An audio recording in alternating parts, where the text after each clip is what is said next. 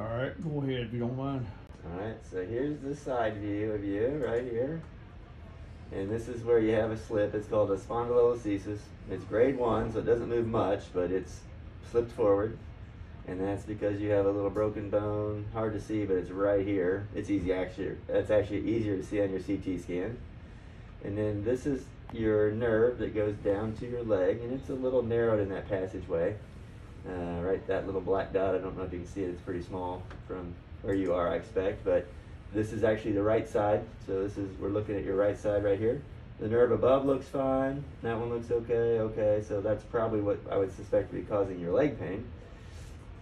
And then you've got, here's the disadvantage of what you have, is you have degenerative disc disease here, degenerative disc disease here, and degenerative disc disease here. So that's why whoever saw you 6-7 years ago said you're going to be back, and that's probably true. You fuse this, you're going to put more stress here. This is actually a little worse than that one, strangely. 3-4 is a little worse than 4-5, and then 2-3 is kind of in between, and that's from your wear and tear over the years. You got a little disc protrusion right here at 5-1, 4-5, 3-4, which could be causing some pain. It's causing mild narrowing of your canal. And then a little bit of narrowing where it goes out. That wouldn't go all the way. That would usually stop at above the knee, so that's probably not what's causing your pain. It wouldn't go all the way to your foot like yours is at times. So I don't think that's it, but you do also have a small kind of disc bulge right there at 3-4, right there, that little thing. So where is the break at that keeps popping out? It doesn't really pop out. It hasn't moved in 6 years of any note, so it's right. It's easier to see on your CT scan. I'll show you on your CT scan. And they actually showed it on my X-ray. Yeah, you can see it on your plain X-ray or CT because it's bone, so it shows up better on. Oh, okay. Better on a CT than You're telling me it ain't moving now? Well, no, it's not moving. I mean, again, you feel like it's moving, but it's not actually moving. Oh. It hasn't moved in. You have not moved in 6 years or however, whenever your last MRI was done of any note. So I mean, it may feel like it's moving. Oh but yeah. It's not actually moving. Okay. So it's right. Let me zoom in. So the break is actually right here. See that little gap right there? Yeah. That's the break. And you have it on both sides. So that's one side, and then you go to the other side. So you mean it's actually broke? Yeah, it's called a pars defect. It's a break. It's been there for years. I mean, it's, like I said, it's a chronic. There's the other side, right there. So this piece of bone is just floating. If you did surgery, this piece of bone is just going to be coming out. It's not attached to anything. And what caused that? Just working? And there, like I said, it's very well rounded. It's clearly been there for years and years. And you've even calcified the disc. You see that? You've calcified the disc. Yeah. Behind it. And then you calcified that disc. So you got calcified disc. These are all wear and tear. So that's the one we saw. So this is 5-1, 4-5, 3-4, and 2-3. These are also the ones that I showed you degenerative. So that's the disadvantage of you. If you fuse 4 or 5-1, you put more stress here, here, mostly at 4-5. So, but these two are. That's why the fellow said, well, you'll probably be back in 10 years. There's a reasonable chance you will be back in 10 years because you have changes above that are fairly notable. So you're saying I probably will be back? I think it's a very reasonable to consider. I would plan on that unless you make dramatic changes in how you operate. And even if you do make those dramatic changes, there's still a reasonable chance you could be back. Because like I said, this one's already quite abnormal. Fortunately, this one's not too bad. It sees the brunt of it. It's the one right above. But that one's bad, that one's bad. I mean, this one's not normal, but... Okay, I get what you're showing me there fully. Mm-hmm. The reason I'm asking you is that from working, I'm sincerely asking you that, so my kids, chances are, we have back problems in my history of my family, but we all work like dogs. Right. But my 3 children that I have that are grown, I'm not saying they don't work, they do, but they didn't work like I did. Right. So is there a chance they're going to be better off than me? This is not hereditary that you can tell. The degenerative disc disease is to a degree hereditary, but I mean, you've also done enough wear and tear that you could have done it. I mean, and you smoked a lot. You said you smoked a pack and a half a day for a while. So if they don't smoke, if they take care of themselves, then they're not doomed to this. No. Okay. So obviously, what is your recommendation for me to do besides eat a bullet right now, which I'm kidding. Well, your options are to fuse that, and I think that will help the worst of your pain. It won't help all your pain. You could have back pain from that, and you could have back pain from that. Right. Lesser that, but either of these two can certainly cause back pain. You could not have this at all and be here with bad back pain. That just from your degenerative disc disease, that can flare up. Now, usually that flare up ends over, 4 to 6 weeks, like it has in the past. The fusing this would be able to decompress the narrowing, the foraminal narrowing, right in here where the nerve comes out, and potentially help the pain that goes all the way down your leg. It's a big operation, like we talked about. You'd have let's just show what you'd have. You'd put a screw here, and a screw here, and a rod, and then the bone graft, the bone that you take out that's just free floating, and lay it along the side to hopefully fuse over time. So that's called a lumbar fusion. Now that puts more stress here, and I guess in turn here and here, and so that's why you're, like I said, they mentioned to you before that you would have a potentially increased risk of future surgery, and that's true. Well, I'm here. I'll be honest with you, Dr. Jackson. I said something to him 6 years ago. I said, look, because hell, I was dying. I thought I was going to die 6 years ago, and I'm not exaggerating. Right. I said, why am I putting a Band-Aid on this now? I have suffered through Hades for 6 years. I haven't said I hadn't had good times. I have, but I always had to be like, oh shit, I got to be careful. Well, if you do this, you're going to always have to be careful. For a different reason, hopefully not to get your back out, but so you don't wear all these others. So, it's not going to change that you've got to be careful. Hopefully it'll reduce your flare-up of these bad episodes, but it's not going to it's not going to get you back pain free. Like I said, you could take that out of the equation. You could just as easily have a really bad episode of back pain from 2-3 or 3-4. So hopefully, like I said, it'll reduce these horrible episodes, but that's just, that could cause back pain. That could cause back pain. So it's not going to make you 20 again and able to do whatever you want without back pain. It's going to try to hopefully, get you so you're not, having to you roll around in bed and lie on your belly because you can't get comfortable. But it's not going to. It's not going to get rid of the fact that you've got degenerative disc disease at 3 levels above. This is your worst level, but actually your degenerative disc disease, strangely, isn't as bad as that one and that one. Right. It's taller. You'll see this disc is taller than that one and that one. Yeah, so I can see the break right there in the bottom, and that's what's moving, I would say. Yeah. I know you feel like it's moving, but it's not moving. It's been here for 6 years now. So, it may feel like it's moving, but it's probably not physically moving. Now, but yes, there's your break right there. I believe you. Let's put it this way. Sooner or later, it pops, goes the weasel and the pain lets up.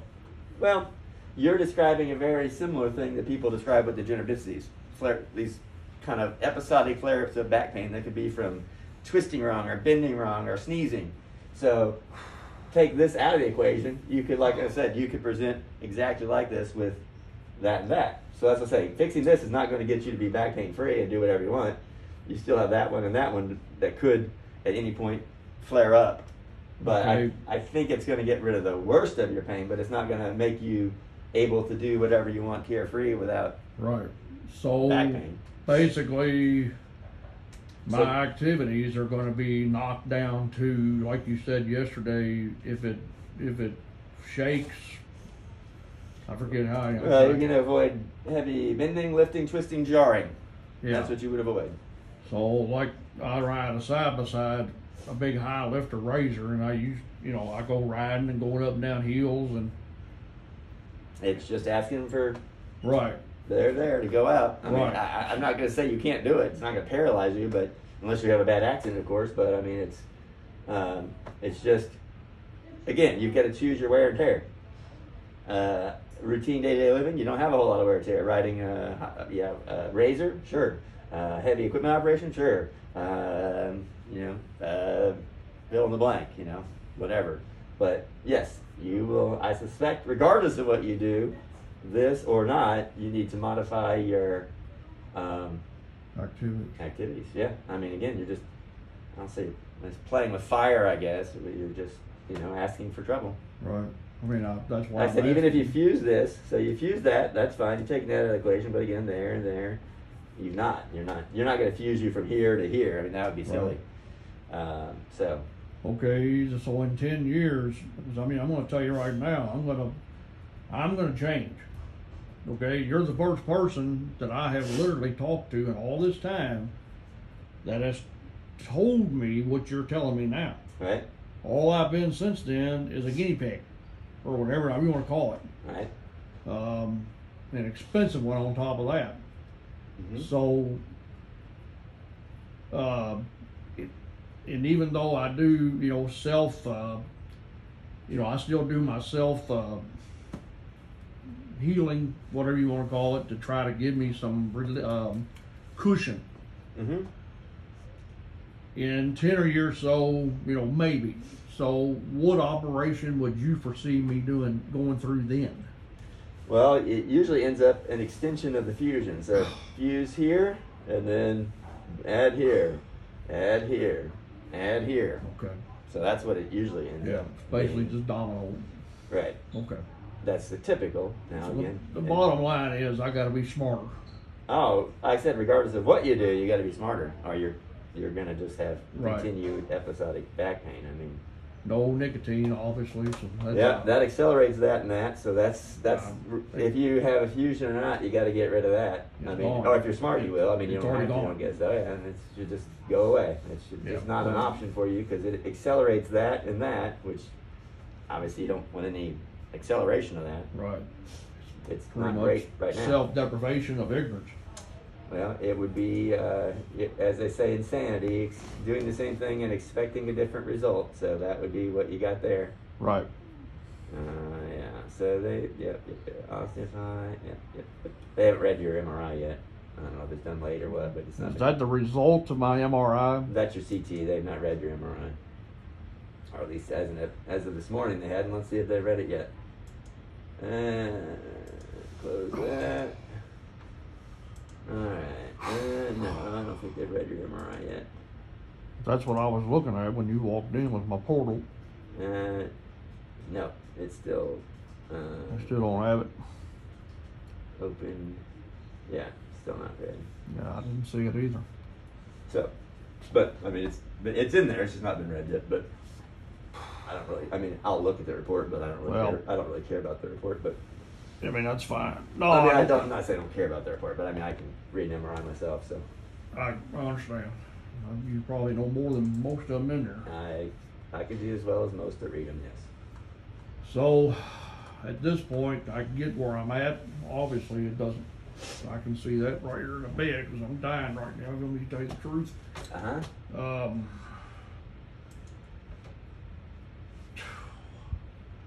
Oh, what do we do now? Well, the first thing we did is try to get your pain better controlled still. Let's see. My blood pressure shot back up this morning. I'm going to jack up your gabapentin. You're on gabapentin, but a very low dose. So, I'm going to try to see if that can't get you a little relief. 300 milligrams. Accept. All right. Yep, okay. Sign. So this, right now I just want to get your pain better controlled.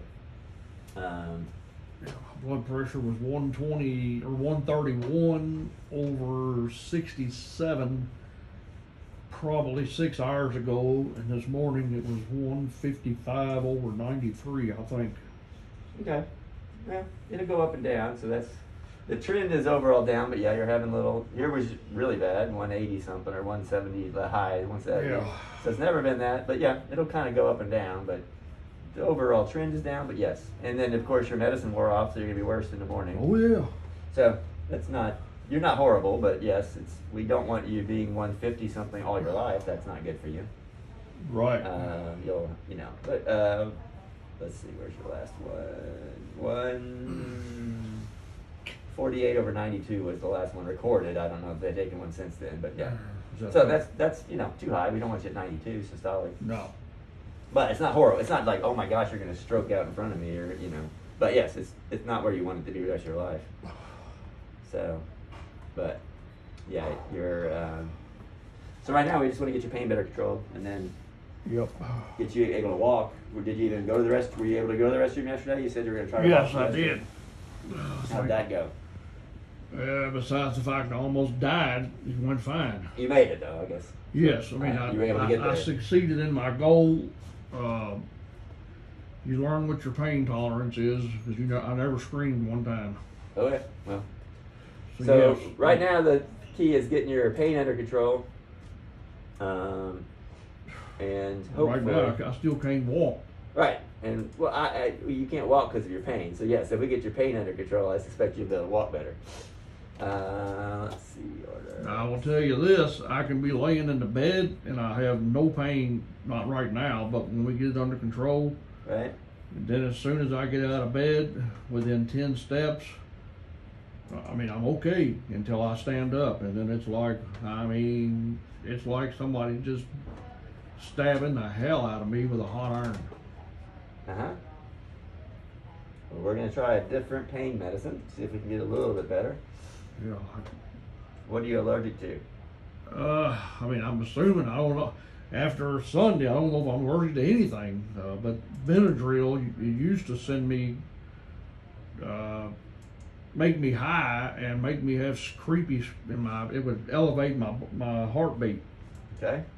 But after Sunday, I don't even know if it's possible to do that anymore. Okay, what else? It says 2 allergies. Let's see. Flexeril, okay. All right. I did not like Flexeril. Now, that being said, I don't know what caused it. I couldn't tell you.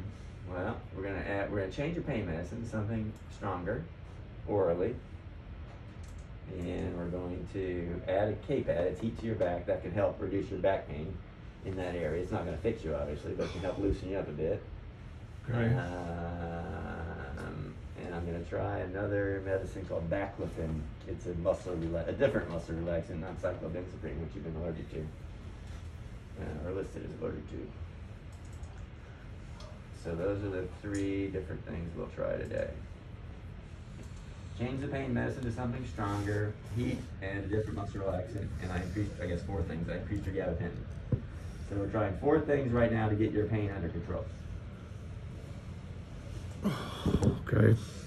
And then we'll go from there. Other questions? Well, the ultimate question is, what's my schedule? That's a great question. I have no idea.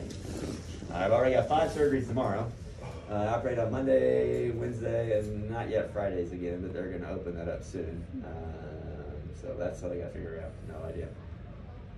Well, we talking days, weeks, months? I suspect weeks at the earliest, yes. I don't think days would be unrealistic, I suspect, as far as like the week. If we're getting beyond the week, I suspect. So I have to say, you got to get your pain under control. I have to get it approved through your insurance. And then set it up. It better be approved through insurance or Humana ain't gonna like me. I suspect they will, because you have a pars defect and spondylolisthesis. It's usually able to be approved. And for what it's worth, I don't know if it's worth anything not, but we just switched to the best policy that Humana offers. Yeah, that's good. It may or may not matter. Like I said, they request 2 weeks to approve or deny any surgery, so that's their quote lead time that they can say, well, we haven't made a decision yet. So when do you anticipate knowing my date? I'll be in clinic today. I've been in clinic. I wasn't here last week, so I haven't been in clinic in 10 days. So I'll be in clinic today for the first time, and like I told you yesterday, I've got this. We're trying to figure out. We've got a backlog of literally 60 cases just sitting on my desk, just waiting to figure out where we're going to put all these people, including multiple lumbar fusions and cervical fusions and all that stuff. Yeah. So I'm going to sit down with my. Now Okay. they finally last week while I was off, they opened up allowing us to do inpatient surgeries again. So I got to figure. I got a lot of figuring out to do today. So Well, you sound like you're going to be. I'm going to be busy the next several weeks. Maybe you can retire when you get done with all these. Well, except for the fact that I lost a lot of money for the last 2 months, so while we were not doing eye surgery. So yes, I'll get back to even, I guess. How about that? Well, No, I mean, there's no retirement anytime soon. your overhead is atrocious. Our overhead is bad. I pay my malpractice a year is about $70,000, and I've never had a claim. In 20 How much? 70. 70 a year? $6,000 a month. Yeah. Yeah. Well, then you've definitely not had a claim.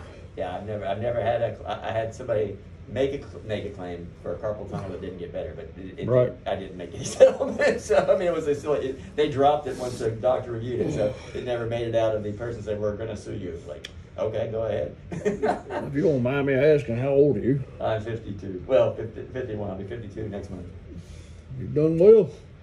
I'm 57. Yeah, I got. Right now, I'm 85. Let's see. I've been here. This is my 15th year here, and I was on the faculty at UK for 4 years before I came here. I'll pay you $100 if you cut my back open and fix it right now. That probably wouldn't help you much. I mean, you would get a distracting pain, I guess, but yeah, that probably wouldn't help you much. But How about if you take a hammer and just knock the hell out of now me? that would help you. You'd feel better for a little bit. Yeah. Because right now, That would help you. Well, again, for about 2 minutes. you reckon you can get one of these pretty nurses to come in here and give me something? Oh, they can. Like I said, I've changed a lot of your orders, so maybe that might help. Maybe what? I said I've changed a lot of your orders. So Oh, that might you gotta wait till they make it up. Yeah, so that might be, maybe it'll help you better. So what is my schedule, you think, here? You got to get me. Obviously, got to get your pain. I mean, obviously, I can't send you home like this. So really, if we got your pain control, where you're able to walk around, and I mean, you're gonna have some pain. But if you're able to get around with the medicines, then you could potentially go home, and obviously, Okay. But you're not able. Well, I don't want to go home until I mean, I do want to go home, but. Right. Well, as I say, we got to get you. Oh shit! No, I don't want to go home like I was, Ron. I'll be dead. Yeah, we got to get you. Got to get you doing better than this. So we'll see. But again, we're not there yet. So that's what I said. I tried 4 different things to see if we can get you feeling better today. But I want to tell you something, and I mean this, and I'm not just blowing bubbles or anything else. This is the best hospital I've ever seen in my life. well, that's good to hear. I'm not kidding. I have never been in a hospital like this. I mean, you are top notch just because you're. I appreciate that. Well, you're human, and I'm being serious. You take the time, and you're not just blah, blah, blah, and walk out. And I'm just like, oh, okay, well, here to let me eat some lead and get it out of my life. Well, it's a good, I know some places they spend 2 minutes with the patient, and that's it. And they look at their MRI and they say, I can't help you, or I can't help you, and they'll walk out. And that's Right. it. And, Well, that's that's- fast, and that's convenient, but yeah, it's not good for the patient. I mean, am You I got to looking? discuss, and he did. He gave you, I guess, in 2 minutes, he gave you the summary, but okay, you're going to be back. Well, why are you going to be back? Well, you're going to be back because, this one's not great and this one's not great. So, Yeah. He needs to take the time to show you that, but again. What is the typical average recovery of this particular surgery that I'm getting? It's about 3 months. So if I'm a We're good still boy, on narcotics and then weaning off of narcotics off of that time. yeah. I mean, I don't like narcotics, but I'm gonna love them then. They're pretty much a necessity for a while. Mm-hmm. Right. And even then, will the pain be minimum? It'll be a different pain. Oh, You'll have a different pain after your surgery. it's gonna be worse. No, it's just different because right now you have this pain in the shoots. Hopefully the pain in the shoots down the leg goes away really quickly, and it's mostly just the pain from the surgery because I'll be creating new pain, muscle pain in the back. But that pain will then ease. That's the pain we expect to go away. The healing pain, Right. not the But end. it's painful. We do a lot of muscle dissection. I'm not going to sit here and say you'll be better in 2 days from surgery. No, it's a pain. Most people in the hospital 2 to 4 days after their surgery with pain, getting their pain tolerable. I'm tolerant. well, then you may not be here 4 days. But I mean, I don't. As far as pain goes, I'm good with it until it's debilitating. You may only be here 2 days then, but it's not one that you go home that extremely rare to go home say the next day after that surgery. No, I can I'm not going to promise say you. it's impossible, but it's extremely rare. You don't see me bucking to go home right now, do you? Right. Well, let's say we're going to try some different things, but hopefully they help you feel a little bit better. So we got 4 different things on tap today to see if we can't get you feeling better. Once you're feeling well enough to get around, and tolerate it, then we can let you go home and then obviously get you back in when we can get everything all set up. But I have a traction belt that I blow up. it's fine to use. Is it okay when I keep using it? Yeah. Sometimes it helps because you can feel it pulling the pressure. If it's uncomfortable though, you'd stop it, but if it's not dangerous to use. Okay. It gets uncomfortable. You're just doing symptomatic relief here. Whatever Is it helps you feel better. Is it oak? Ice, TENS, everything you mentioned, traction, pain medicine, gabapentin, fill in the blank. We're just trying to get symptomatic relief. Okay, do I need to cancel my shot? I don't think it's going to do much for you. So that's fine. I mean, you can get it, but No. the first 2 weren't like a Well, the first one I got didn't do nothing. And to be honest, I done told you, the guy, I'm not, well, I mean, all right. I don't suspect it. It's certainly not going to fix your problem. So, I mean, and I ain't done it. Yeah, so. Okay. I can do without another stick in my damn back. Sure. You like to fish? Yeah. Do you really? Mm-hmm. You need to come down my way. I got a 10-acre lake on Do my you? property. Has it got any fish in it? Yeah. Has it got catfish in it? Yeah. Has it got 10-pound bass in it? I don't know. Close. We haven't caught 110, but I don't care. You got a cabin sitting right next to it. No. Or I got a cabin. You got a house sitting next to it, I guess. Do you? Yeah, that's on my property. It's what? It's on my property. The lake is on my property. Yeah. So Yeah, I mine have is a cabin too. next to it, but I got a house We're just off Lincoln Parkway. oh, okay. Golly, I might know where you're at. Yeah, big white fence. You know where the big white fence is. You know where I'm at. Yeah, I know where you're talking about. How many acres you got? It's 40. 40 acres? My daughter got that one last year. Heck yeah. So, and I mean, we get, I know we got like 13 and at least 14-pound channel catfish. We caught those. I don't know if we got any bigger. You have any problems with river otters? No, not yet. I've had one beaver. He didn't stay long at all though. Yeah, he won't bother. The river otters will come in and wipe out every catfish you got within a Do they? week. Oh my God, they did me 3 years in a row. I've seen one beaver. I've never seen a river otter. I have some muskrats. Yeah, muskrats will tear your bank up. Yeah, I got a big dam, so they haven't caused a problem yet. But you shoot guns. Yeah. Don't let the game warden catch you. But if you see a river otter, shoot him. You better take him out. Is there can you trap him or how do you get him? You can. Well, it's illegal to trap them unless it's trapping season. Okay. Obviously, river otters don't know when trapping season is, so they don't care. Right. Yeah. They wiped out 9 years of me stocking my pond. It's an acre pond. Oh, okay. Yeah. I had 23-pound channel cats in there. Wow. They wiped my whole pond out in crazy. 1 week. And I had some fish. I mean, I got good fish in there now. Right. But they did it three years in a row. Yeah. There you go. There's one of my. Yeah. So there you go. That's the kind of channel cat we have. There you go. That's a blue, ain't it? I think it's a channel. I can't tell for sure. You can tell me maybe better. That's a blue. Is it? Okay. I got some blue catfish in there. That's a good thing. So yeah, some decent crappie. If you say yours is 10 acres, how deep is it? Up to 21 feet. Oh shit! You could put a shark in. Well, I'm saying it wouldn't, but yeah, it's pretty good. It's got 21 near the dam. So fun, ain't they? It's a lot of fun. Yep, that's my hobby: fishing, fly fishing, bass fishing, whatever, crappie fishing. You know, bluegill. We do got some gigantic red ear. Yeah. And bluegill shell crackers. Yeah, I got bluegills in mine from here. Yeah, there's some big ones. Yeah, I mean they're slabs. Everybody wants to take them out and eat them. I'm like, no. I'll leave those in. See. They follow me around. There's one of my red ear. There you go. He's like that. That's how thick he is. They're just. Yep. I mean, they're big. Do you eat them? I'll eat most of them in because I'm trying to get my bass bigger. But Exactly. Yeah, there you go. It's a big red ear, so That's a fish right that there. was on a plastic worm, 5-inch plastic worm. I was fishing for bass. I thought I had a decent bass. It was a red ear. So yeah. Ain't nothing wrong with that. No, nothing wrong with that. You got grandkids? Not yet. Really? My kids are. I started later than most. I'm only. I was a kid when I had a kid. I was 30 when my first child. Oh, was born. okay. So my daughter, I just showed her 17, and I got a 19-year-old son. But that's it. I got No a grandkids yet.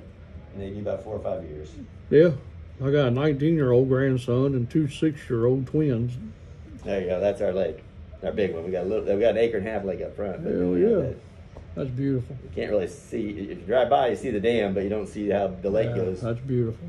Yeah, it's a pretty place. We love it out there. It's gotten a lot more valuable here because all that Glendale. I just break it down into lots now and sell it for more than I paid for it because the Glendale thing coming in. How long you owned it? I've been there 7 years. 7? Uh-huh. Yeah, you got a retirement there in another 10 years just off your property. There you go. Yeah, if I just keep a hold of it, I expect it just keeps going up. I Just like I said, with Glendale coming in, I can break it down into 25. It's 25 acres of grass and then 10 acres of lake and there's a little woods. I could break her down into 25 1-acre lots, tear my house down, and do just fine. You got a gold mine. So, well, we're not going to do that though. But, No. But it's pretty out there. We love it. That's all that matters. Yep. You know, don't get me wrong, I like money, but the love of money is the root of all evil. I'm with you there. It's my vacation. So a lot of my buddies have vacation place, not vacation, like lake cabins. Well, I never get away to go there, but this is my lake cabin. I don't really care. Amen. I don't care about the bass. I don't care about the boating. I like to fish and be in the water. So I don't need a big lake. I just need a lake I can hang out with. So, but yep, that's. Well, my son just bought me a 22-foot Quest. Oh, that's nice. And it's out in the Cumberland. And then we're having a house brought in on a lot right above Alligator 2 Marina at the Cumberland. Nice. And then I've got the camper set up 15 minutes away. And guess what? That was 8 weeks ago. Yeah, there you go. That's guess who ain't been there? Yep, you haven't been there. Well, I've not been to Cumberland a lot, but my dad and I took him on Father's Day we did a striper fishing trip. Yeah, that's what I want to do. I'd never done that, but it was fun. We took a guide. Guide took us out and showed. I mean, it's not something you just go out and try to do. We took a guide. No. We had our limit by 8 a.m. We were back at the dock at 8 a.m. with our limit, so you only get 2 each. So yeah, it was a lot of fun. But yeah, yep, that's one of my hobbies. So I guess I'll hear from you. We'll keep working on it. Well, really, it's just getting your pain under control. So if we do it today, great. I mean, theoretically, you could go this afternoon if you felt, if these medicines made a big change. You're walking around. No. I mean, I'll hear from you soon, I guess. Oh, yes, about timing and things. Yes, if that's what you want to pursue. But yeah, as far as potentially how long you'll be here, I mean, it's really that's extremely variable. It's just finding. You mean something. Today? Yeah. Yeah, I'm just talking about. You'll let me know soon when I'm going to go under the knife. Sure. Yeah, I should have an idea in the next day or two. Okay. Like I said, I have to figure. I'm out. not pushing you. I'm just wanting to know. I just have a lot. I have a lot of finagling to do here. To I get it. What I'm doing. You're by yourself? Yes, I'm the only neurosurgeon here. You're busy. Yep, I'm busy. All right, I gotta go see one more before clinic, so we'll get out of here. But we'll make those few changes, see if we can't get to feeling some better. I appreciate you. No problem. Thank you, sir.